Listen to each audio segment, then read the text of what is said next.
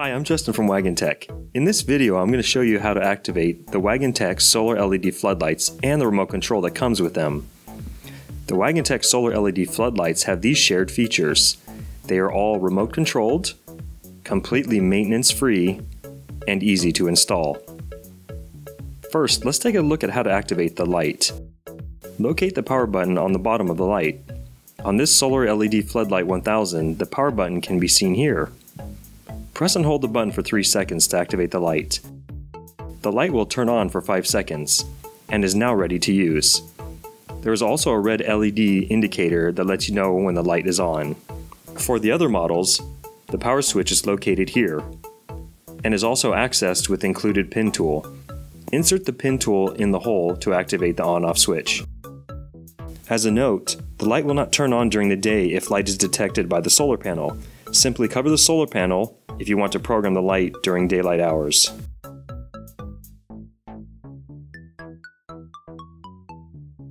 Now that you've activated the light, let's go over different light functions and how to use the remote control. The remote control allows you to control and program the light settings. There are 3 main modes the light can be operated in. Motion detection mode. This is the basic mode you will likely use on a day-to-day basis. Brightness override mode and timer mode. The last 2 modes are advanced modes, which will allow you to customize the light's operation.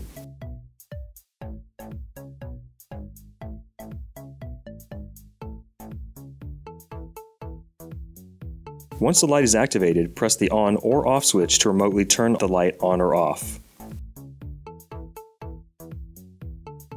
This is the default setting for the light. Once activated, the light will stay on for a constant 10% brightness. When the motion sensor detects movement, the light will increase to 100% brightness. 30 seconds after movement ceases, the light will return to the 10% brightness level. The light will automatically turn off during the day and come back on at night using the previous night's setting. The M2 setting is similar to the M1 setting, except the constant on brightness is 30% instead of the M1's 10%. If you just want to get it up and running, then M1 and M2 settings are all you'll need.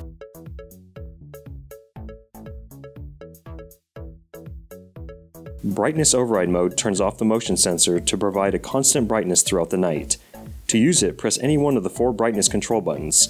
You can choose between 10%, 30%, 60%, or 100%.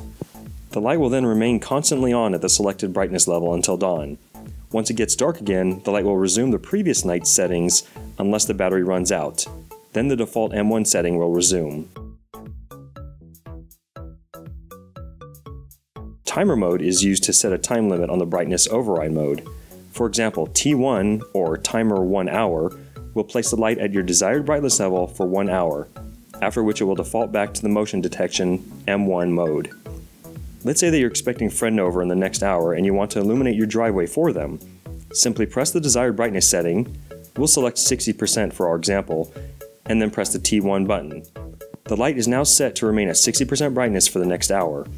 After that, it will default back to the motion detecting M1 mode. You can also set the timer between 5 and 8 hours by opening the battery compartment and turn the remote switch button into the on position.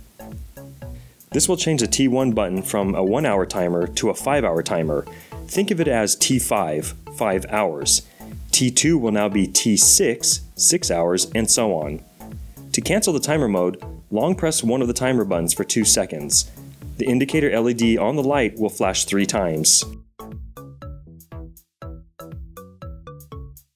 The light will stay in the last mode until a new mode is selected. If the battery runs out, the light will default to the M1 setting. The 3-night runtime is based on the light operating in the M1 motion detecting mode. Runtimes will vary when operated in other modes. Thank you for watching our solar LED floodlight tutorial. We hope this has answered all of your questions. Feel free to leave a comment below or email us at customerservice@wagan.com. Please like and subscribe to our channel. Thanks for watching.